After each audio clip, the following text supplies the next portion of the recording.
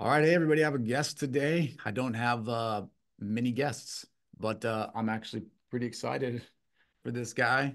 He I don't know him very well, but we have actually roofed we have lived in the same place together for for a couple of In days. Cabo. Yeah. Bravo, that's right. That's right. And I mean, without further ado, this is Jacob Stahler. I don't actually even know much about what you do. You're kind of an enigma, like you have great, obviously we're sort of connected on the internet mostly, and you always have great, interesting, sort of thoughtful things to say. I know from other people that you have had a very successful business career. I know from Cabo you have a great, relationship with your wife, and but I don't know that much about you specifically, so I'm kind of excited to learn more about you and talk some shop at the same time. Yeah, I'm actually really bad about talking about myself. In fact, I get asked to come on podcasts a lot, and occasionally I get asked for a bio, and like I refuse to write one.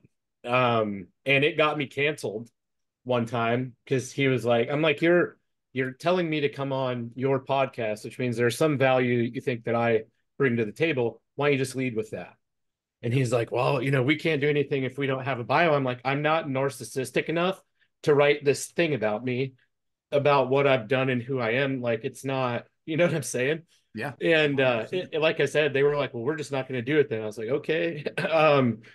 I think there was another one where I was booking time and asked for a bio thing and it was required. I sent the first verse of the song Loser by Beck Nice. as my bio. And I don't know. I just don't. I get into situations and I don't. 20 years ago, I would have loved to talk about me. Yeah. There wasn't a whole lot to say, but I was certainly very interested in myself.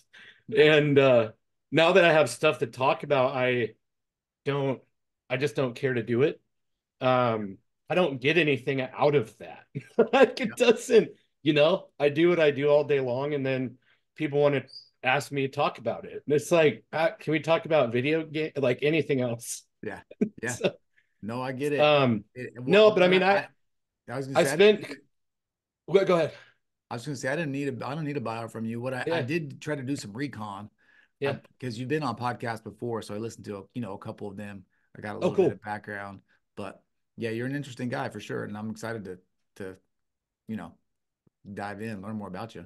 100%. Yeah, I have an interesting background. I kind of just did whatever I wanted when I wanted to do it when I was younger, and it got me to a lot of arguments, especially with like my grandma. Yeah. I had a big blowout one, I think it was Thanksgiving. What college are you going to go to? I was like, I'm not doing that. And she went off the handle. And she worked at a college, like she worked at Iowa State University.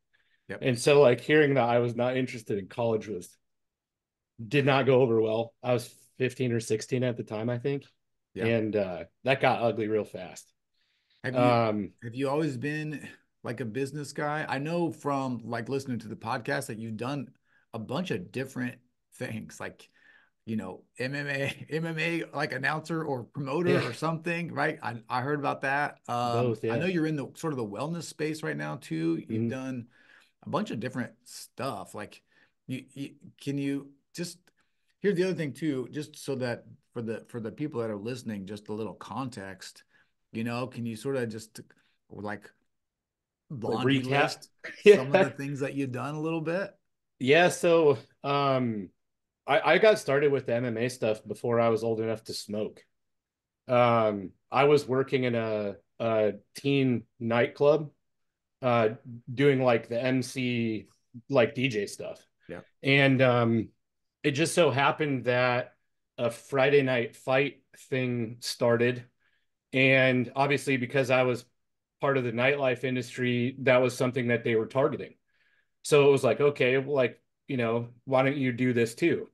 And like, so I have Asperger's. So like, public situations are hard for me. Yeah. And with the nightclub stuff, I knew everybody. So like it was easy for me to go there on a Saturday night. It was a lot of my friends, people that I knew outside of there. Like going to this fight night thing on the east side of Des Moines with, a rougher a rougher crowd, if you will. I remember having to get drunk before it.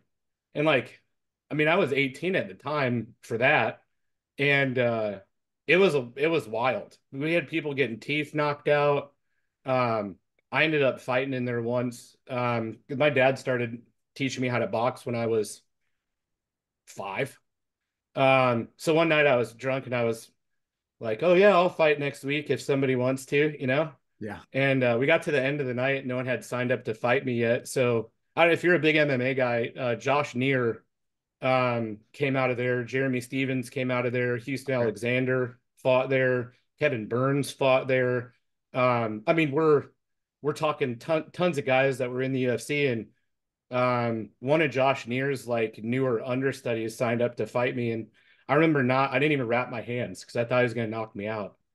And so got in there, cargo shorts, no shirt, Yeah. didn't wrap my hands, had boxing gloves on, and I was just pumping a jab out. He rotated right to left, so I faked the jab and loaded everything I had into a right hand, and he was out for a pretty long time. Like I broke this knuckle when I hit him. Yeah. I started taking my glove off because I knew I broke my hand, and the ref started moving me to different corners, and then they wanted to call it a no contest because if he would have got up, I broke my hand and I probably wouldn't have continued. Like Yeah.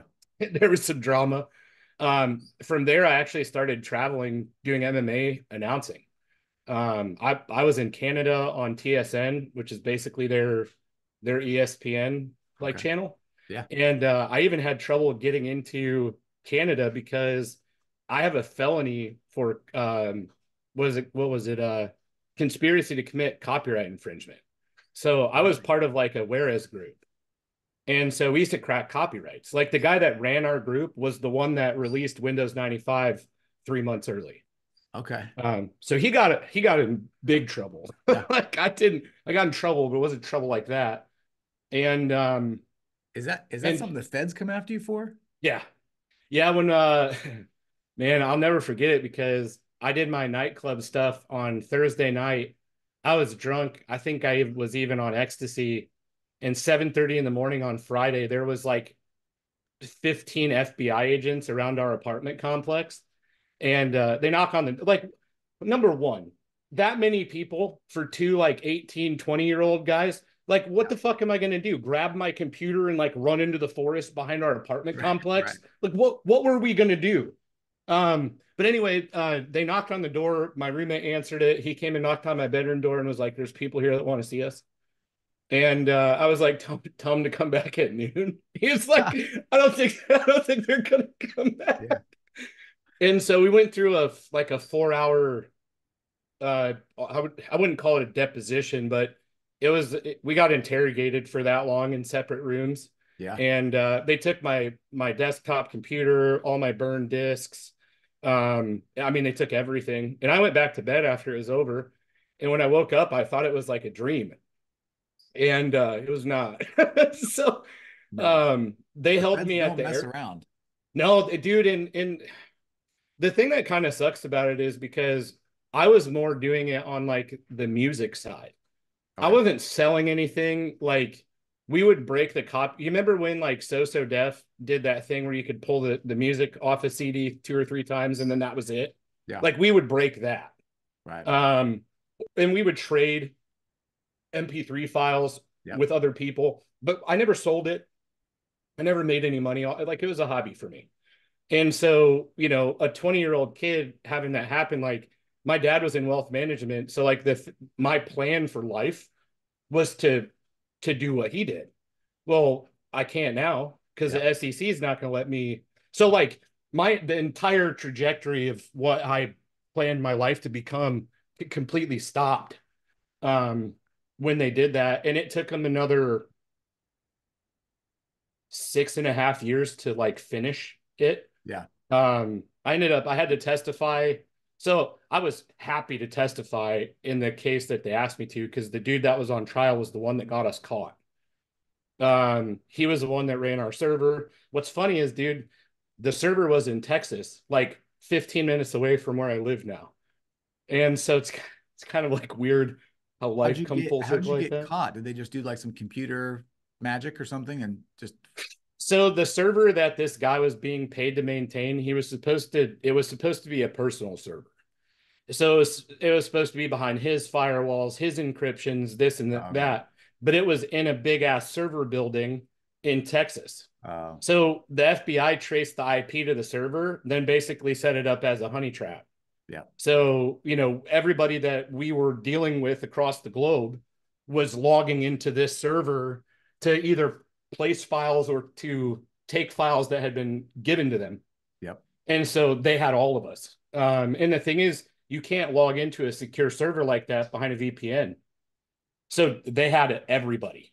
Uh, Um, damn. yeah, it was wild.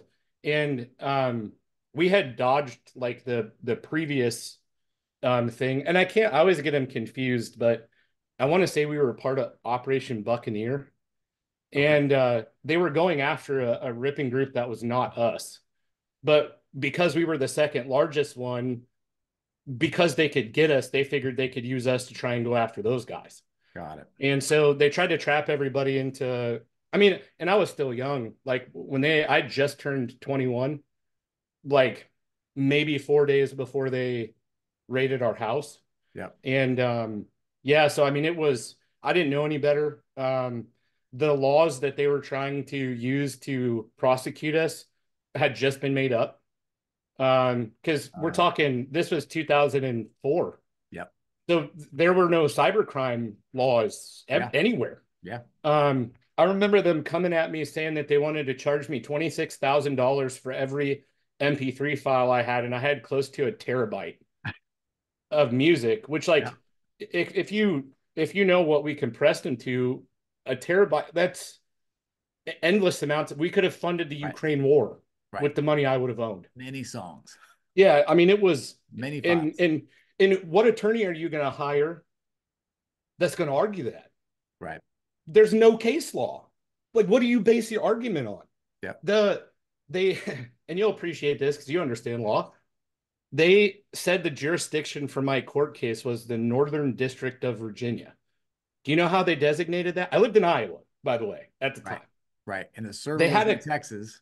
they had a Comcast employee Right. come and get on the stand and say that one of the files I downloaded passed through a server in the Right. Northern District of Yep. Texas. Yes. So there was one other guy that actually had enough money to hire his own attorney. They ended up getting jurisdiction shot down. Oh, And when they did a local thing, his entire case ended up getting tossed out because this was obviously home cooked in yep. DC. Yep. So, like, I rode the elevator with the dude that runs the RIAA, and he was the one prosecuting me. We were in the same elevator together. Yeah. Yeah. It was a wild experience. Um, but like that was what created where I am now because I had to figure something new out. Yep. What's weird is I would not have enjoyed wealth management, and I know that now. Um, but I still went to work for my dad prior to all of that going down, and I fixed all of his marketing. Yeah. You go Um, MMA? Did you go MMA to then working for him? Is that sort of yeah, what the next thing and was? I still was doing that while I was doing stuff with him. Got it. Because I was traveling doing MMA on Friday, Saturday, Sundays, and then Yeah. during the weekdays I was fixing his marketing, Yeah. working on a lot of stuff for him. Which I remember one year I reduced his marketing spend by almost 600 grand, Yeah. and I heard you tell this story on the yeah, different podcast. I want okay, you to tell it again because it's really important. Like I told you sort of before we got on, but this audience is law firm owners, which might as yeah, well be wealth management firm owners, yeah, right? People that are really usually dialed into what they do from a yeah, technical perspective, but don't really think about the world of business. And if you don't do that, you are putting yourself at a significant not well in my profession, you're not really putting yourself at a significant disadvantage. You're just leaving a lot of money on the table because everyone sucks, right? For the most part. So Tell Well, that so story real quick. I was going to say, to speak to that though, some of the best attorneys have the least amount of clients because they only know how to attorney. Yeah. Like the idiots with good commercials and stuff, they got C's in law school and they went to a bad law school, Yep. but they figured out how to bang a niche out. And like personal injury, those guys are taking lay down cases. It doesn't make them good attorneys. They Yep. take easy cases. Yep. And when you have an influx of people saying that they got hurt in car accidents, you can pick and choose which ones you want to take. And 100%. so of course you're going to knock stuff out of the park. Yep. You've got everybody's coming to you. Yeah. But so and that was kind of what spurred me to go into like consulting, but we can get there after I tell this one. So um my dad and I have like an interesting relationship. We were probably more friends, I think, than like father son. Yep. And so I always did things very abstractly. I look at stuff and I kind of disassemble things and figure out how can I disrupt this or change the process. And he was sending out close to 40,000 invitations for his seminars, 5-page trifold, like third class mail, normal print on the outside of it. And a lot of them got sent back because obviously, if you're sending to a large mailing list like that, it's a good chance a lot of it's dated. Right. But secondly, he didn't do any dialing in of any of his demographics. It was like they picked zip codes and they went after it. So Yep. he's paying for dinner for 74, 75 people. There might have been 30 there that could actually do the investment. Right. And he had to be careful during his presentations because some of the investments he would talk about, they couldn't be discussed with people that were not accredited. Right. So your pitch also has to be skewed Yep. because there's no way to prove that all these people had the proper amount of net worth. Like you're not So, pre-qualifying anybody. You just and show up. yeah, and we're not asking them for any type of finance documents, like nothing. We're not, Yep. they didn't have to prove that they belonged in the room. They just Yep. got an invite and they RSVP'd. So, one, having a room full of that many people leads to a ton of questions, which deviates you from the whole like purpose of the discussion. But secondly, there's people that would wait for these just to come to eat dinner. Yeah. And we knew these people first name basis. Like I'm there and I'm like, oh, look, it's Miss Robinson again for the 9th time. And what do? Like hire a bouncer and kick him out? Yeah. So I kind of went back to the drawing table and I was like, you're going to need to trust me and kind of let me run with this. And I, I remember the first time, and I have a GED basically from high school. I didn't go to college for anything. I didn't have a marketing background. I'm good at logic. And I was standing at my mailbox. I picked my mail up maybe once a week back when I was 19. So like I open it and it's like, now, it's like this ball of mail. Yeah. That's what I get too. It's like I pull it off the top of the thing, it falls all over the floor. And like I was looking at it and they all look the same. Yeah. Every single they all look the same. Yep. And I was like, so if this is my mail, how many of these am I opening? None. And I'm obviously not their target demographic, but the fact remains there were people that were targeting me because of right. who I am. And you're someone's yeah, target demographic. Yeah. I'm not open to any of it. Yeah. I'm throwing it all away. Yep. So I went back to the office the next day. I was like, can you condense this to one sheet? He was like, what? Because we're talking 5 pages stapled together. And I was like, I go, just main points. Yeah. And I just wanted one sheet, whatever. It took him a couple of days to shrink it down. I edited it from there. And I put it on an 8x11, just a standard sheet of paper. Yep. And went to the list company. Ended up not using the same list company that they were using before because the conversation I had with our account guy was not one I liked. So I started shopping. I found somebody to help me out with that. And we started laying on demographics. I think I reduced the list to less than 8,000 people. Okay. Found a new print company that was local to Chicago where we were. And I was like, look, this is what I'm looking to do. I want to do this sheet on a non-folded piece of cardstock. He's like, and you want to do that in like a standard envelope? I was like, no, let's do it on like a linen envelope. Yeah. I want a linen envelope. I want like a gold foil sticker on the back. I want the address as handwritten, and I want a first class stamp. Yep. And the guy was like that's expensive. I'm like, understand that. But the thing about it is, if I don't do this, no one's going to read it. Yep. And Yep. so I, I was really surprised that he let me spend it, but this was in 2005. And anybody in wealth management between like 2000 and 2000, you could have thrown darts at a board and you were making money for everybody. Right. So this was the time where he was making close to $1 million a year. And back in 2005, $1 million a year was incredible money. Yep. And so I think he just kind of just let it go because, why not? Right. And the show rate was like 34 to 37 people. They were all qualified.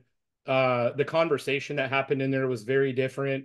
The higher rate, his close rate ended up 25 or 30% higher. Yep. And we just rinsed and repeated different envelope colors, different, whatever. And it made everything super easy. And then, we had people were asking, like, how did you come up with this? Or who's doing the handwriting? Like, I don't know. Like I went to, Right. for all I know that it was a font they were using. Yep. I'm not sure. Yep. But we went from 70 something people at dinner to 30 something people at dinner. We weeded out all of the people that were just eating dinner to eat dinner. Yep. Now, you're going to have the guys that have had the same $250,000 for the last 20 Right. years with their suitcase and briefcase and notepads and that want to learn everything there is to know before Yep. making an investment. Like those guys still came because they But they're still still had the money. qualified at least. I mean, Yeah. you got a chance, I mean, Yeah. like they're still your target market, even though they're Yeah. not your ideal sort of sales, No, and the problem with those guys too is like then when the market tanks in like '08, those guys are sitting on their couch going, I told you. yeah. Like, I mean, come on, dude. Like Yeah, the market ebbs and flows.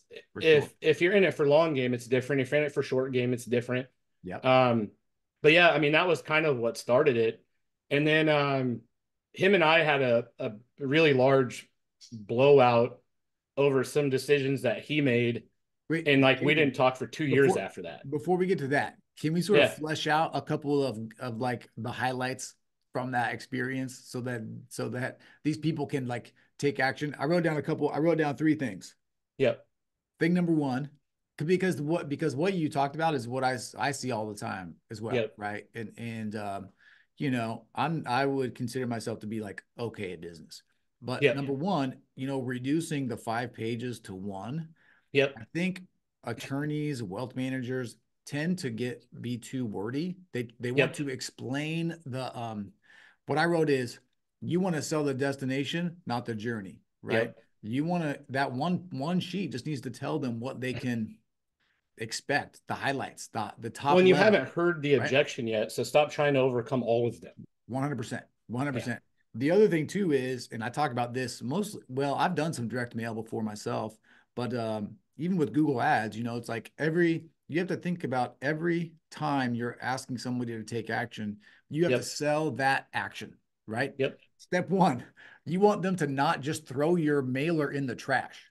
Step Yep. two, Then you you want open it. them Yeah. to open it, right? Yep. Step three, you want them to actually read it. Step four, then you want them to you got to go through all those things before they'll actually set the meeting Well, with you. so do you know how this process? So actually, we can take this a step further. As a business owner, the reason why you don't do that is one, you're trying to provide value, which is completely understandable. Yep. I would understand why someone wants to show like industry knowledge or expertise, right? The problem is we aren't doing it in a way that's a hook. You're That's doing right. it in a way that's like a 4 hour what would you call it, lecture. Yep. We don't need that, but there's a place for the lecture. We have Right. to get to it. Yep. So when you're doing this marketing piece and you're talking about, well, you're a customer too, right? That's how Yep. all of this is developed. Yeah. If you were going to sell you what you have, what would it take for you to buy it? Well, it would take what I'm trying to give everybody, right? Yep. 100%. Yeah, and I think the other thing too is with attorneys, with financial planners, everybody is so, they want to talk about all the letters that are at the end of their name. They want to talk about all the experience that they have. But I'll be honest, when I tell people I'm a lawyer, they sort of automatically think I'm smart. You know what I'm Yep. saying? Even if I'm not. I mean, Lawyers and doctors, yeah, man. there's a little bit of street cred that just goes with Yep. you being a lawyer, even though there's a bunch of numbskulls out there that have no idea what they're doing. If you speak with confidence and say you're a lawyer, like you're like 80% of the way Gospel. Yeah. there, you know? So Yeah, that yeah, the biggest thing about being an attorney is you're better off having non-attorneys handle your first points of contact. yep, And there's a lot of places that are like, I don't want to pay for that. You leave so much money on the table because people are like, oh, they're calling an attorney's office. They want to speak to somebody who, no, they want to talk to someone that see if you can solve their problem. yep, The more personable, the more, non-jargon laden conversation they can have, the better off it is. yeah, So I think I told you through chat, like I help scale multiple law firms. yeah, And yeah. I definitely want to know more about that. yeah, so I I've been in, I don't know, 15 different industries. The thing people need to understand is business and numbers are Yep, numbers. The process to make a sale, the process to get somebody a product, the process to service somebody, they're all the same. It doesn't matter what industry, and people love to say, well, this is industry specific. No, it isn't. nope. And so I'll use one of the larger ones. What kind Um, of firm, what kind of what kind of practice areas was it? What kind of like what was the size? Can you give like just a little so bit they of did we were national by the time I was done. yeah, They did bankruptcy law, FDCPA, TCPA stuff. okay. It was more consumer law. Yep, That's what it's called, right? yep. Did they Um, advertise, did they do TV? Like what were the we different mostly focused on platforms? just internet leads. Okay. And I can branch off a little bit and talk about how I did credit repair with a different company like in this, Yeah. I want to because hear it they're all. relevant. It's the same. Yeah. Um, so the first thing that tends to happen, and I don't know how many people will see this that do bankruptcy law, but when you have someone that's interested in filing a bankruptcy, the first thing that they're doing is basically admitting shame. And so the hardest, we always would get people that would get hired in from debt collector companies that would come in and want to work, and they would run the play the same. They're making a phone call on the voicemail, like, we want to talk to you about your debt. No one's going to call you back that wants to file a bankruptcy on that type of a voicemail. Yeah. You sound like a debt collector. Yeah. Like they're already dodging everybody. If they filled out all of your stuff on your lead form, it's because they want to talk to someone that wants to solve their problem, not Yeah. discuss their problem. Yep. And so the first thing I did with the system that they had was tell them to start leaving a voicemail that was more specific. Hey, you submitted your information on our website. It looks like you're trying to get rid of some of your debt. That's something we specialize in. We're free 8 to 5. If you want to call us back when you're comfortable, we're here to kind of talk you through what's going on. Yep. And like that's it. Yeah. It doesn't have to be a we're the number one, but like that's Nope. pressure. What I tell my attorneys when because I have attorneys and I teach them to sell. We Yeah. do a tremendous amount of training. Number one thing I tell them is, what are we trying to do? They say, and it is, what is your problem? Yep. I can help you. Yep. That's all people want to hear. Like, Yep. oh, you have this thing. Assuming we can help them with it, what they want to know is we can solve your problem, right? And not only that, I think at the lower or more entry level spots, people are very price conscious Yeah. because everybody hears how expensive attorneys are. Yep. And so the first question out of their mouth is like, well, that's great, but how much is this going to cost me? Yep. And now you have to skirt the billable hours because no one understands how the fractions of that kind of stuff works. And so you have to tell them, like, look, we need to go through what you're going through to even determine if I'm the right person for Yep. you. Yep. I can give you a number and be like, well, our retainer is $1,500. And you might tell me, I don't have $1,500 right now. And that's a conversation that we can have after we find out if I can help you or not. Right. If I can't help you, that conversation doesn't help you or I. You don't know anything about me. I don't know anything about you. Maybe I'm not even a right match. Yeah. Like, so the minute that we finish this conversation, I'm going to tell you straight away what it would take for me to take this on.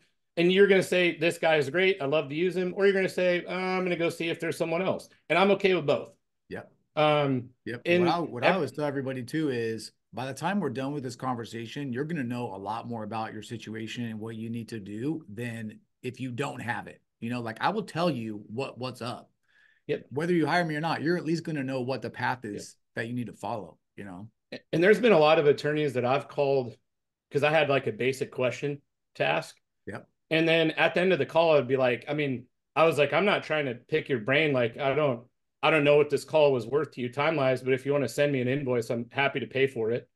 And 90% of the time, most are gonna be like, it's not, it's not a big deal or whatever. But Yep. those are I send a ton of business to those people. Yep. Everybody's like, oh, I've got a business contract deal. I'm like, call this guy. Right. You know what I mean? Because Yeah. they're in it for the right reasons. Yeah. And the biggest part that I'll tell most people that have law firms is their systems are usually what are broken. They don't handle data correctly. And I don't mean it's not stored properly. They don't work it Yeah. the right way. And so this law firm I went into was doing, we'll say 1.7 a year, Okay. maybe, Yeah. with something like 20 employees. Okay. And they brought me in because I had experience in building a two-stage sales process doing credit repair. Okay. And the process isn't much different, right? The end goal is the same. The clientele is pretty much the same.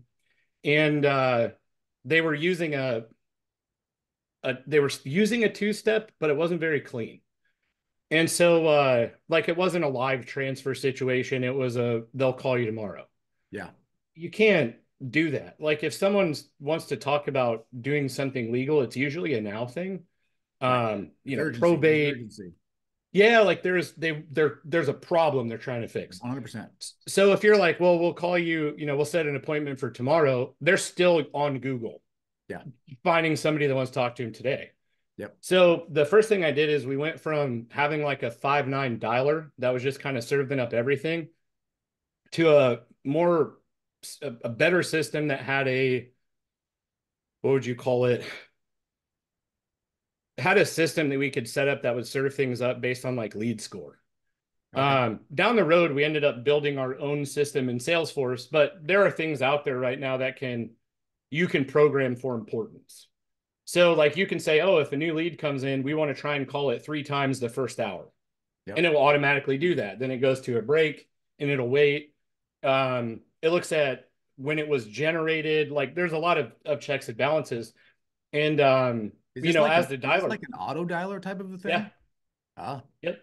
interesting. And the thing about it is too, and I don't know how big people are trying to get, but the lead game is really where all of the major law firms that are doing 9 figures, that's where they generate their business from. Yeah. And it is an investment because you are hiring basically a sales team, but this brings you back on, do you own a job or do you own a business? Mm-hmm. If you go and you look at all the major law firms that have 5 names as partners on them, if you walk into their office, 90% of the time they're not even there. Right. And they're consulted when they have cases for what they would do in that situation. And they have a bunch of other people that are doing all of the basic work. Yeah. The only way they got to that point was because they were willing to remove themselves from the situation and trust people to do the job they hired them to do. Yep. That's And very most much like people, my firm. yeah.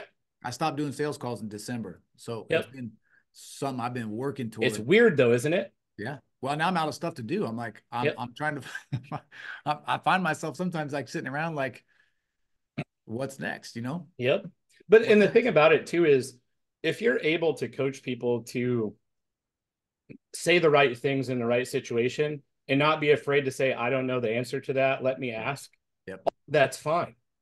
And the biggest thing that what do you call it, that you have to be concerned about is making sure that they're not doing anything that's like, UPL, if you've got anybody that's not licensed handling any of these phone calls. Right. And so like I think the hardest part for a lot of people when it comes down to like building that team is understanding how to coach against that so you don't get trouble. Yeah. Most people in your situation, a lot of people that have called us that have been in your position have done this. All that stuff's okay. Yeah. You can't say, well, you've got a case or Yeah. your Chapter 13 plan payment's going to be this. Like, you can't Yeah. do that stuff. And so a lot of people freak out that that's going to happen to them and they're going to lose their license to practice law. And all of that stuff is, very viable. But if you understand how to coach people up and teach people how to speak, you don't have to worry about that as much. Yeah. Yeah. You're right. And So, it's somewhat like I do estate planning and probate now. okay. So the way I do it though, well, my attorneys sell. That's it. Yep. Only because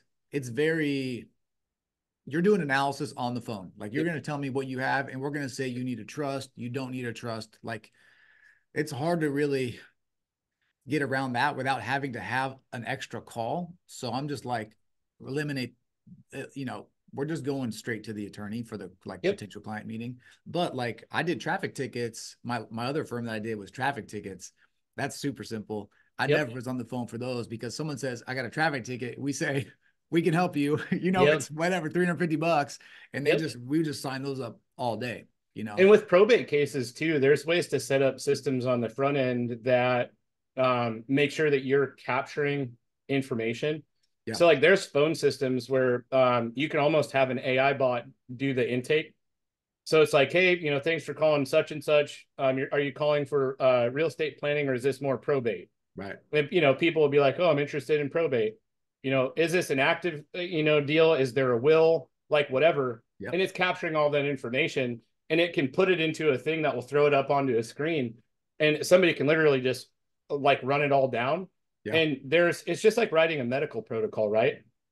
If this, then this, if this, then this, if this, then this. And it turns into a conversation tree. Yep. And you can coach anybody a conversation tree. And so you can have anybody be like, oh, well, in most situations, blah, blah, blah. You have a situation where there's a house, there's 4 kids that want it, there's no will. This is what has to happen next. Right. And a lot of the answers are very canned because a lot of the probate problems people run into are the same. For sure. And it's because most people don't do real estate or they don't do estate planning. Right. So I think that's the other half probate, of it. Yeah. Our probate, when I teach probate, it's very simple. Do they need a probate? Yep. Which is pretty, kind of an up or down thing. And are they the one that can be the executor? Yeah. Those are the 2 real questions that we need answered on a probate, potential client call. That's it. It's funny too, because the probate calls, it's usually somebody that's angry. Yeah. That thinks they have rights to something. Right. Oh, we try to weed those out as best we can. Yeah. We do very, we don't do any litigation. So even with our probates, we only take sort of like the vanilla car accident case. We only do the vanilla probates, because they're very process driven and easy to do. And we just weed those people out at the beginning, Well, and it's kind of like probate's not as bad, but like family law is difficult. For sure. It's emotional. 100%. There's a lot of stuff that's involved. You're getting into family heirlooms and like it's not just cut and dry to the people that are doing it. 100%. Oh, a truck rear-ended me. Like, okay. Yeah. Oh, my cousin just or my aunt died. My cousin's trying to take her house. I grew up in that house. Right. Like, I don't want, like, I couldn't do it, And there's tons of money in family law, but you're getting into custody stuff. You're getting it. Family law is hard. That would ruin my entire week having some of those conversations. I did one family law case when I first started practicing law, and then I decided I was never going to do it again. I represented this lady, and she was married, obviously. And she had kids, and the dad called me. This is a small town. I'm from Kansas. This is a small town in Kansas. It was like these people were not. They were like doing meth and there were all kinds of stuff. Yeah. He calls me and he's like, hey, he didn't have an attorney. He calls me. He's like, hey, I want to try to work this out. Can we set it up where like on paper, I have 50-50 custody of the kids because she can have the kids. I don't care. I just don't want to pay child support. Right. And I was like, bro. You know what's wild? That happened to me as a kid. Did it really? Yeah, my dad literally basically paid my mom full child support, even though they had split custody. Oh, really? And then after they agreed to that, she went behind his back and hired a private investigator, I guess, to get full custody. Oh, really? So like it was a, and like depends on who you talk to. You Yep. know what I mean? Because I Yeah. was 3. Yep. Yep. So like Yep. I don't know if there was a conversation about you can have the kid if I can have the furniture. I wasn't there for that. I don't know. Yeah. But knowing what I went through and having to go to counseling, like having to hear them argue with each other about who was meaner, Yeah. like all of that, I still hear it. Yep. I couldn't imagine doing that as legal practice Yeah. and reliving that like Groundhog Day. Agree. I Agree. couldn't do it. No. I couldn't do it. Nope. That's why I got even. That's why I even. So I was doing traffic tickets. I was doing criminal defense, personal Yep. injury, and I was like, man, this is this. The money is good, but it's not that fun. Everybody's coming to Knowing you you're in selling a crisis. piece of you with some of it. Yeah. I mean, everybody's coming to you in crisis. Even if you get them a good deal, they still have gone through this traumatic event. Yep. That's why I went to estate planning and probate. I was like, well, where's an area where, people come to you pretty happy, they leave pretty happy. Estate planning is definitely that place, because they're trying to protect their family. When they're done, they feel relief. Yep. They're happy. They've done something. They have a thing that they know is going to work for them. So It's weird too, because in legal, everybody glorifies like I always feel like it's defense attorneys. yeah. You see television shows and it's always somebody getting somebody off of something. And the flip side of that, like I just got notified of one of my best friends growing up, his brother was really big into drugs. And so he's not all there anymore. Yeah. And a year ago, I think this month, he was out of jail for a little bit of time, went back to drugs, then attacked a girl he was dating with a hammer. Oh, wow. Like hit her 30 times with it, stole a bunch of shit out of her house, and like took off down the street. Cops catch up with him, still has the hammer in his hand, Wow. has everything that he took. She didn't die or anything like that. He obviously went to jail. Yeah. So he got charged with burglary. He got charged with attempted murder and something else. And so they finally went to trial or whatever. And we we just got it pasted in there. They dropped the attempted murder charge. They dropped the burglaries. So he was supposed to get concurrent, or wait, is it consecutive Yeah. 17-year sentences, which would have put him in jail through his 70s. Yeah. With it just being like a willful injury deal, you're looking at a Class C felony. That's like 10 years max, and no Yeah. one ever gets that. Yeah. So he's already been in jail for a year. Yeah. So what's he going to get out in another year and a half? Maybe. Yeah. And like his family is freaking out about it because they've all got restraining orders and stuff against him now. So if he does get out, who do you think he's going after? Right. Them. Yeah. Yeah. And they're like, we thought he was going to be in jail. And like, this attorney's getting their high fives and whatever else because they're getting them off. But like, I understand that everybody needs a defense. I'm not saying that they shouldn't, Yeah. but there's some stuff that people get other people off of that I don't know that I could be proud I did it. Oh yeah, for sure. Yep. Yep. When I was doing criminal defense, like I never did anything with kids, no kid No. related cases. I just could never really know like sex stuff, period. Because it's just like I'm not I can't do that. And the weirdest part about that too is it's a sale in the initial conversation. Because you want to take work on, they want to have a defense. So they start telling you, stories about what happened, but then you're 3 months into it and you realize like this guy did it. Oh yeah. 100% this guy did it. Yeah. And now you can't do anything about it. Yep. You still have to go through with the defense. And then you find this weird loophole that gets him completely off of it. Now you're sitting at home talking to your wife like, yeah, this guy 100% did that, Yep. but he's free. It's my fault. Yeah, that's wild, man. It's a crazy, it's a wild profession. There's a lot of different things you can do. Some of them are Yep. good and some of them take a little bit more Well, mental I was going to fortitude. say, not to take it off on a huge tangent, but to go back to a point that got us here. Yeah. Most of the attorneys and hairdressers and wealth management guys, and I mean, medical doctors. All of these guys are very good at a skill, and marketing is not it. Yep. They also don't understand business. They typically don't understand business finance or business money. They're usually control freaks because if you just went through all of the schooling that you have to go through to get all of these types of licenses and certificates, you've been in full control of your success and failure. So now you're out and you need a team. Yep. And it's really, really hard Yeah. for people not to be the bottleneck. And There's also, so, yeah, there's also a lot of ego rolled up in there yeah, too. And like, I'm so good, no one could do what I do, yeah. you know? Well, and to be fair, there is a little bit of narcissism that has to exist in order for you to believe that you can go out on your own. Yeah. Because if you You're right. don't believe you're capable of it, you have a problem. Yeah. There's healthy narcissism, Yep. and then there's the other stuff. Yep. Yep. For sure. And I and think what I also, mean, go ahead.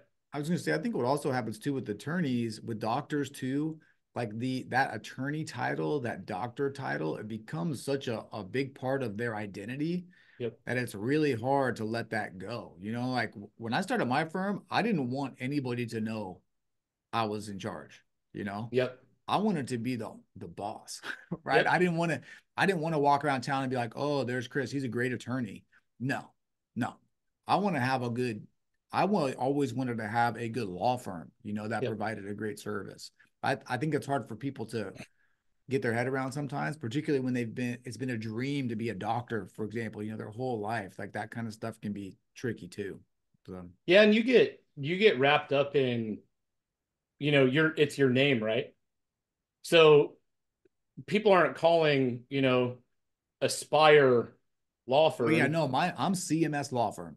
I have been Yeah. from day one And forever. it's Yep. it's so it's you hire someone and they do something weird, it's on you. Yeah. It's not. And You're so right. that's the I think the hardest part of all of that is to let go of that piece of control. Yeah. Because who wants to do that? Nobody. Yep. And you know what mistakes will happen. Yeah. Things will not go right No. when you bring other people on. There will be problems. And the biggest thing that I always have to try and remind people too is, you're capable of 100%. So let's say if it's your law firm and your name is on the door and you're doing all of the work and all of this and you close 100%, you're doing 100% of business.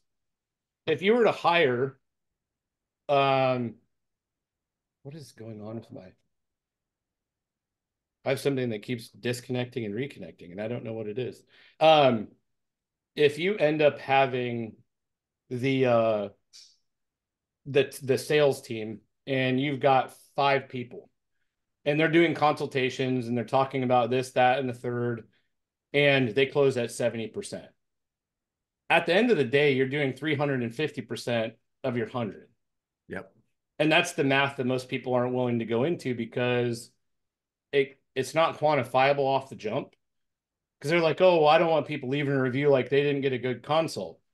You're going to have your outliers that you can't handle and you can't take, and that's okay. Mm-hmm. And if you have people that are able to filter those out so that you're not having every single conversation, because you get the older people that call and they want to make a friend, and you're on an Yeah. hour-long phone call now for free Yeah. because this person just wants to talk to somebody about their situation, which again, I'm not against doing that. I'm not saying that there's no value in that. Like, you should help everybody that you can. Yeah. But if you're not the one that answers that call, it's also not your time. So now you have an employee in place that can have that conversation with them to go through the whole process. Yep. And so the scalability or the ability for you to get your time back is relying on you being able to delegate tasks that you shouldn't be doing to people that can do them. Yep. And if you look at your process front to back, it's much longer than you think it is because you're in it. Yeah. If you sit down and you're like, okay, well, let me log on the hour every hour what I'm doing during my workday, you're going to find out you're spending way more time on tasks than you think you are because the the object of time, it's not, it's whatever's in your head. Yeah. You know, your time at Universal Studios went really fast. Yeah. You know, but the time at a lecture felt like it was forever. Yeah. And so there's stuff that I like doing and stuff that I don't like doing. And to speak personally, with one of my business, I've been having conversations with private equity recently. And the one thing I'm very good at is self-awareness. And if I could tell people to go and read books, there's a book called Positive Intelligence out there that comes with a test on the website. It'll tell you the stuff that you're doing that you're not aware of that are negative. So some people are hyper vigilant, some people are sticklers, some people are what would you call it, victims. And there's like 9 or 10 of these things that people are. And if you can understand how you communicate internally, you can catch it. Yeah. So if I'm a stickler or I'm hyper vigilant, it means that every time something happens to me, I want to strike back. So I can catch myself in my head having this conversation where I want to get, you know, vigilant and I want to go after something. I can be like, whoa, Yeah. like I can feel it building, right? There's a book called Thinking in Bets, Yeah. which talks about, have you read it? Yep. um, I think it's a solid book because I think most people, especially that are in what do you call it, like professional fields, Yeah. they feel like they have to have all of the information in order to make a decision. But you have the capabilities of adjusting the previous decision once you get to the next one. And the only way to warm up or trust your decision making muscle is to use it, Right. because that's how you develop your gut feeling. Yeah. And so, and then the other one is called Everything is Figure Outable. I've heard Have that you one too. have you heard of that book too? Mm-hmm. Yep. The first one I had So not. The last two I have. so Yep. the Positive Intelligent book is really how my brain works internally. I'm a really firm believer in being able to harness internal conversation and turning it, because Yep. people always say like, I can't do this. If you replace it, you know, with how can I, Right. the conversation that you're having with yourself is completely different. One is a statement, the other one is a question. Yep. And if all of the conversations you have in your head, you spin it towards something that's thought provoking or skill generating or even conversational, it's a lot easier to navigate it. Because if most people walk up to you and said some of the stuff that you say to yourself in your head, you would break their nose. But somehow it's okay for you to talk like that to yourself. And so I've spent years like figuring out how to do this, but I Mm. made a post this morning sitting in front of the gym. I'm in kind of like a weird rut right now. And like I've had tech stuff break. We're in a slow season for what we do. The weather down here has been bad and I've had to cancel stuff. And so my head's doing this. Yep. You know, how can I fix it? How do I triage it? There isn't, it just is. You know, Mm-hmm. I'm doing all the things I'm supposed to be doing. That doesn't mean that I'm not distracted by it, Right. because I want to solve. Mm-hmm. But I noticed like, okay, I'm not holding myself accountable to my workouts. What does that mean? I have to go and find something or someone that I have to show up at a certain time. I have to walk in the door. It's got to start. Someone's going to tell me what to do. And eventually I'll come back out of the backside of it like nothing happened. But the thing is, if I don't do that, I'm going to have all this extra time to start stressing about all the stuff that I can't do anything about. Because if I could, I would have already done it. And so I'm sitting here worried about things I can't control. Yep. Like, oh, the weather. If I refresh the radar on it, maybe the snow's going to go away. It's not. Yeah. And so if you've got a small law firm or a small business, you're trying to get to a point where you're bigger, or you can remove yourself from it, or you could take vacations, or you could work from wherever you want to stand. You're going to have to understand that part of that comes from your internal conversations about letting things go and understanding that you can't do everything. Yep. And if you can't hear it in your head when you hire somebody, the first thing you're going to do is be like, I'm going to hire someone to answer the phones. But because you answer the phones the entire time, you're going to pick the phone up. Right. And they're going to be like, well, why is he picking up the phone? They're not going to be like, please don't pick up the phone, because you pay their pay check, right? So if you want to pick the phone up, you can do whatever you want. Like Yep. it's you. Yeah. But you shouldn't be. No. And No. you know that you're not supposed to. Yeah. But you do it anyway. Yep. Here's the other thing too. When that happens, when you do get that first person, they probably are going to suck because you Yeah. don't know what you're doing. And just because you No. hire one person that sucks does not mean that everyone sucks. You No. know, I've had that My conversation fa- many times. So I had this conversation with somebody recently because it's very important to understand their stages to hiring. One, when you're new to market and hiring people, your pay is going to probably be lower than most people that have a lot of experience because you don't want to hemorrhage money everywhere. Yep. But two, you don't have a footprint locally. No one knows you. No one's heard of you. No one knows if you're going to be open in 2 weeks. The resumes that you're going to get for those people are going to be people that typically don't keep jobs very long, that do a lot of jumping around, that maybe have some home life problems. Maybe they like to drink. I don't know. But those are the people you're going to interview first. And those are the people you're going to hire first, because no one's going to take, no one that's worth triple what they're worth is going to take a chance on you because you have a story. And so you're going to hire that person. You're going to have to pour a lot into them, but you also have to be quick to fire. And that's where I think people fail. Yep. Hiring is not a skill. And people argue with me all the time, like, oh, but it is, but it's not. You're selling a job, they're selling themselves. You don't have, there's no information that you can go and gather. No one's going to give you a reference that's going to talk shit about them, right? You're not going to call every single business that they worked for and verify if those were the years that they were there and this was the reason why they left. So you have all these gaps and all these things that are going to be happening, and you're going to have to trust your bullshit meter. But like the minute you get them into the role, after 3 weeks, you're going to know whether they're a culture fit or not. Yep. You know, and the thing is, they'll be like, oh, well, they're a nice person. They have kids. They have a family. This is your business. You can care about what happens to them, but you have to care about your business because it pays you both.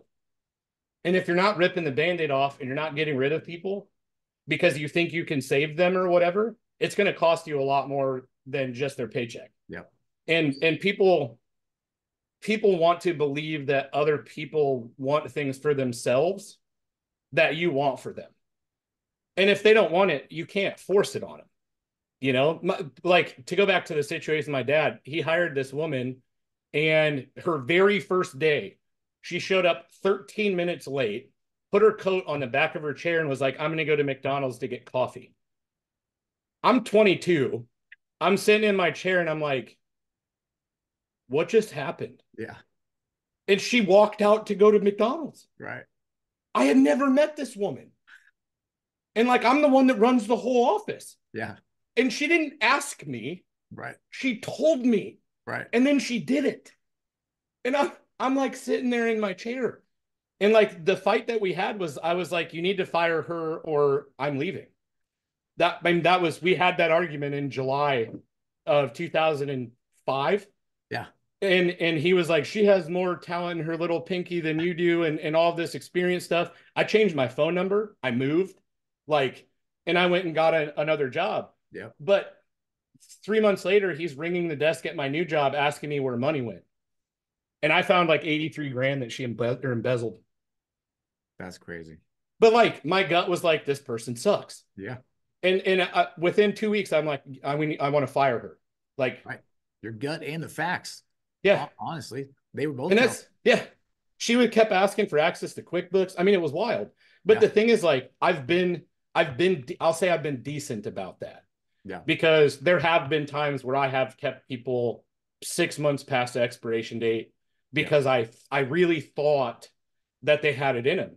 And I'll have my employees will be cussing me out, being like, you're getting taken advantage of. And they're right, you know, and I apologize to them when they're right.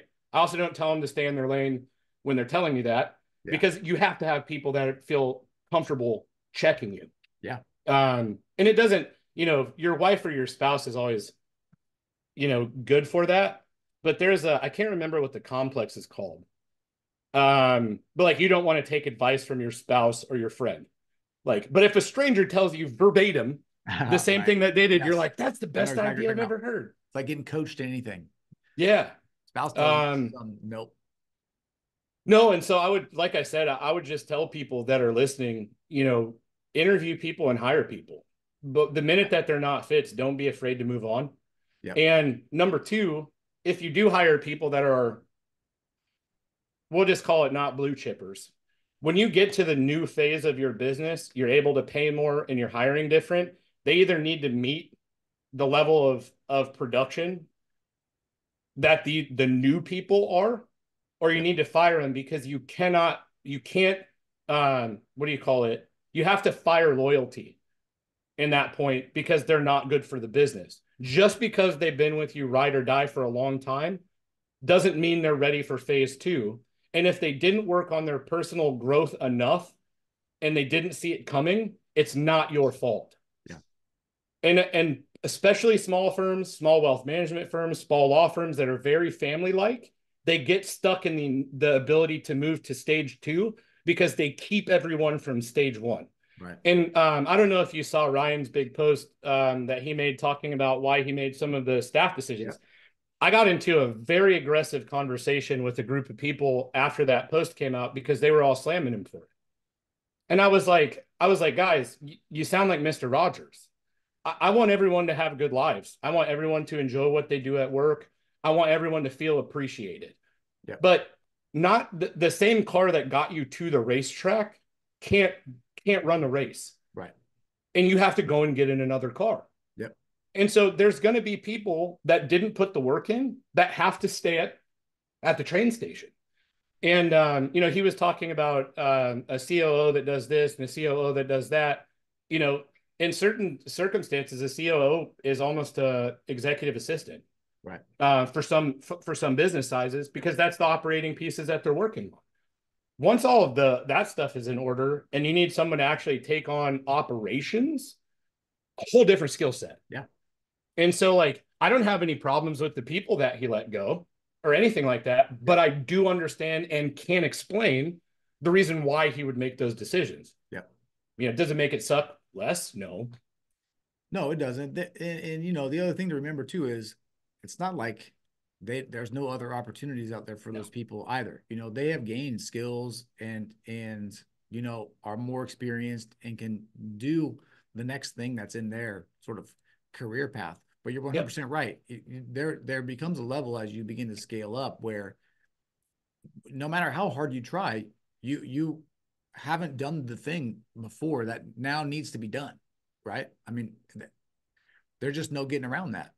Well, and everybody always asks me, like, if I had so much fun taking other people to market or taking other people public or whatever, why did I go out on my own? I watched all of them destroy the businesses. Yeah. So, like, all the culture that I would bring in, all of the process I would bring in, all of the minute that we started doing something, they would reintroduce something that didn't need to be there.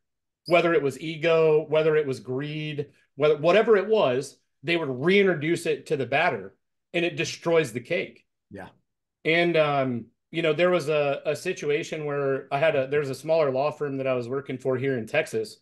They went from doing 700 grand a year to 3.4 million a year in less than a year and a half, just by introducing the systems that I had in place. Yeah. There was a relative that was part of the business that decided that he wanted to get into doing personal injury leads, and he chose California first. If anybody knows anything about leads in personal injury lead, California is the most expensive state Right. to do that in. Right. It's the most competitive state. It's the most but that was the one he chose. Well, but in a bankruptcy model like the one I build, you're putting people on payment plans in some situations that's $10 a month. Because the goal is to have them in the system. Yep. And piff them out when they file their tax return. And then we started over, right? Yep. And so it was October. They came and they were like, well, we're spending more on leads than we're bringing in revenue. I'm like, that's literally the business model. Yes. Like, especially that's how this is done. There's a time from when you sign up to when you cash out anyway with the PI case. Yeah. And the wild thing is they were like, well, make this make sense. They're like, well, we aren't doing a lot in San Antonio or whatever. And I'm like, yeah, I mean, it ebbs and it flows. Yeah. We will take on a lot of new cases in the summer of people that can't file or can't afford it until tax time. But the thing is, we're bringing on 5 or 6 new clients a day. So if we're at 30 new clients a day, we're at 120 new clients a month. That's 1,500 clients a year. Yeah. At $3,000 a pop. Right. Like, what are you mad about? Right. And there's obviously, on top of that, you have your Chapter 13s, you have all your residual payments, you have whatever. But I ended up literally packing up my entire office in the back of my truck after the 4th time they came down and accused me of bleeding money everywhere. After a year after I left that law firm, they were back below 700 grand. They had fired more than half their staff, Oh, and they really? had moved two people down to part time. And it's like, I understand that you want to empower people, especially in your family, to do things in your business because it helps everybody. But you can't go after the people that are making shit happen and side with family. Right. Because I don't get anything out of making anything up. Yep. I got paid on performance. Yep. So on the months where stuff's down, I'm down too. You don't see me like scrambling. Like I was in Right. there, taking care of data and watching Twitch streamers. Like that was how relaxed I was about it Right. because we're hiring the number of people we're supposed to be hiring. Yeah.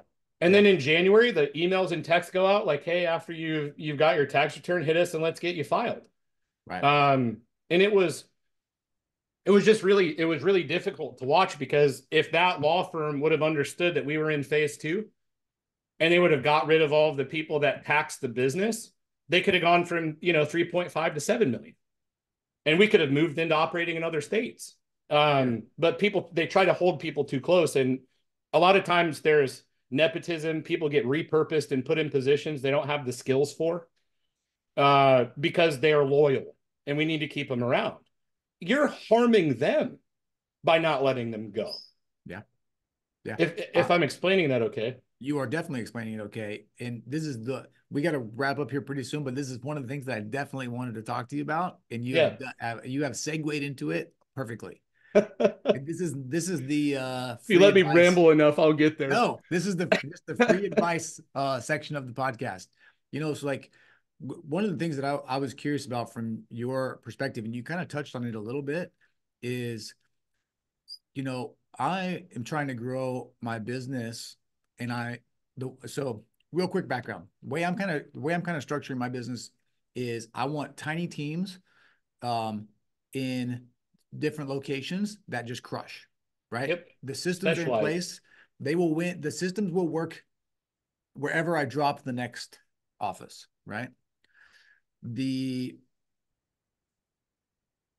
where I'm unsure, I guess, is like how fast it to grow without growing too fast. I don't know if that makes sense. Like like right now, I basically have two offices almost full. I'm trying to figure out when should I go to office number three? Yep. Does that make sense? Yeah. What? Tell me, like whatever I just said. What are your thoughts on that? Like, So the one thing that I'll tell people, and this is almost where I start every conversation when I go into to talk to somebody, is I have to be sure before I even choose to work with you that you understand we're not scaling sales without applicable service. right, Because most businesses go in and they try and generate revenue first. You can only go to market one time. And the type of stuff that you're doing, you're local. So if you go to market and you take on a bunch of business that you can't service, everyone's going to talk about it.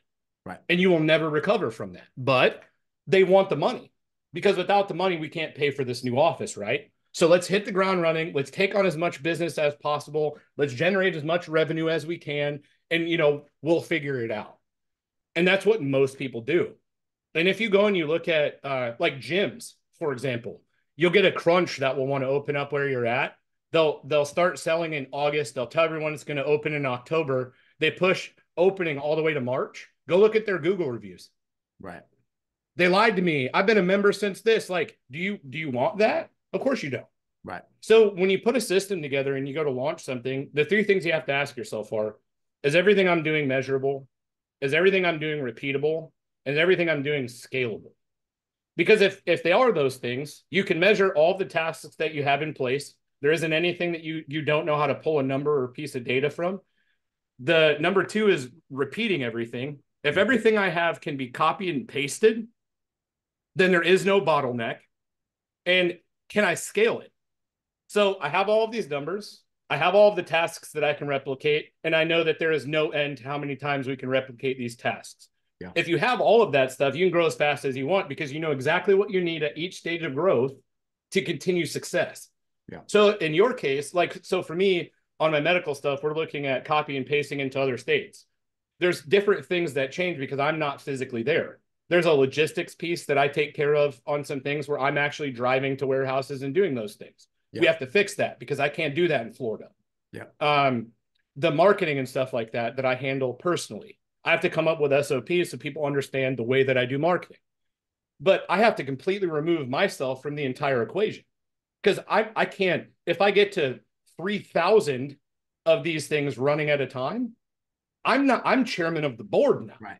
Right. For I'm sure. not, no one's calling me for anything. Right. You know, I'm sending emails out going, hey, I think we should do this. And that's what everybody wants to get to. Yeah. But the problem is they try and meddle and everything that's going on. If you go into a market and you break into it and you say you put an office there and you sign a 3-year lease, maybe that market's not good. Yeah. You know, but do you sign a new 3-year lease and try to gut it out, or do you pick the team up and move it? Right. Most people would stay. Yeah. Like, oh, these people aren't going to move with me. Like, there's no market here. Right. We've got 3 years of data. We spent on the marketing. We spent on all this stuff. We hired the staff. We turned the staff. What else can we do? I've got 9 other examples that this is perfect. But this market's just not for me. Yeah. But most people won't be like, oh, well, we're just going to shutter this one. I walked away from 5 brick and mortar businesses during COVID. They were lease renewal years, and they wanted to raise rent on me, and they wanted me to sign a minimum of 3 years. I didn't even know if I could when I could open my businesses again. Right. And people are like, you literally walked away. You didn't even sell them. I'm like, who am I going to sell a business I can't open to? Right. Who's going to buy it? Right. And I mean, that's millions of dollars that I walked away from. Yeah. But I don't think about it like that because it freed up my time to do a bunch of the other stuff that I was able to do. Yeah. And it's, you know, oh, well, think about if you would have kept them. I would have nowhere near what I have today. Right. Because those things were very time intensive. And I didn't realize it until I sat down and thought, is it worth it? And at that point, you can't look at how much money you've invested, how much time you've been there, how well you know the people that are working for you, because none of that stuff matters. Yeah. So if your goal is you want to have an office in major metro areas that have average home or household incomes that are north of $500,000, there aren't a lot of those.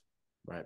But you're going to have to figure out which ones are saturated by probate attorneys. Like, and that's just research that you're doing. Yeah. But if you know that your systems are in place, all the stuff that you do works, you don't need to be there.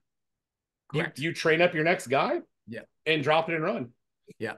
I think for me, it's just a little bit of internal anxiety, you know, about doing stuff I haven't done before. I think there's definitely some of that.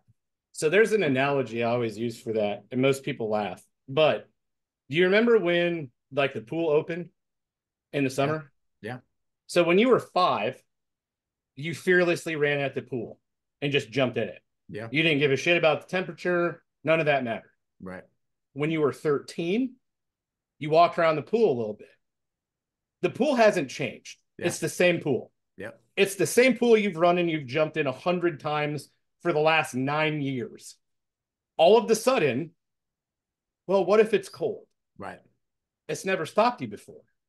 So all you're doing now by dipping your toe in and doing all this stuff, you're wasting sunlight and swim time. You know that you're capable of swimming. You know that you're going to get used to the water. Why would you already paid. Yeah. Why wouldn't you just get in? Yeah. Because if there is a problem with the water, you can get back out. Right. But what's the point of standing on the deck staring at it? Yep. You know? Good point. Yes. You make good points. Points. It's just, and that's where the emotion makes us do bad or make bad decisions. Yeah. You know, and fear is a big, big one. And that's the only reason I'm not afraid of anything. Yeah. And I'll tell you that like absolutely factually. There are certain foods I won't try. But it's, so we'll say with a certain amount of due diligence, there's nothing I'm afraid of. Yeah. And I'm going to figure it out. And that's the only thing I'm sure of. For sure. Yep. I think there's some element though, you know, to go back to this idea of, you know, what got you here won't get you there.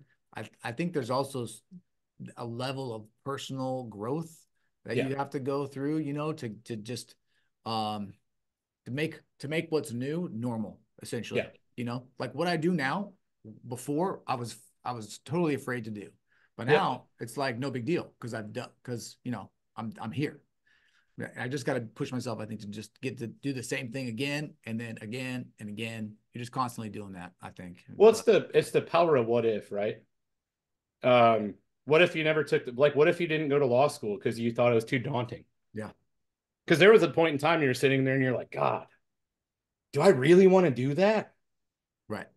And then you're like, you know what? Yeah, like we're gonna go through that. And then you got out and you're like, you know what? Let's do defense law. No, that's not for me. Yep. I mean, it's just a bunch of pivoting. Yep. And you're not, you don't necessarily change the way you operate. You understand how to become more efficient. And efficiency comes from one, enjoying what you're doing, right? But two, being fulfilled in the activities themselves. There's plenty of people I meet that make way more money than I do, and I do not want their life. Yeah. I wouldn't trade it. I do not care. I'm not interested. They're bringing home 10, $12 million a year. They're overweight. They're stressed out. They Yep. can't sleep. Their home life sucks. I don't care enough. Like, how much is enough for you? Right. Right. I want to be able to do what I want to do when I feel like I want to do it. Yep. That's it. Yep. I I agree. don't need to have 74 houses. I don't need 12,000 square feet because I'm not paying someone to dust it. I Yep. don't care about that stuff. Yep. But there's a lot of people who are very much defined by their level of success, not even monetarily, just professionally. I like doing business because it's fun. Yep. It just so happens that my hobby, whether I'm good at it or not, is measured in money. Yeah. If I like painting, it would be how great can I do shading and color transitions, and that's how people would judge me, and I'm okay with that. Yep. Yep. There's plenty of people I know that are artists. Yeah. That's just not my art. Um, and you've followed me on Facebook long enough to know I don't post about what I have. I don't post Right. about how much money I make. Sure. I don't post about any of it. I Yep. barely post vacation photos. Like The only thing I because see I'm are not your out. the only thing I see are your cars in the gym parking lot with Teslas right next to them in the back.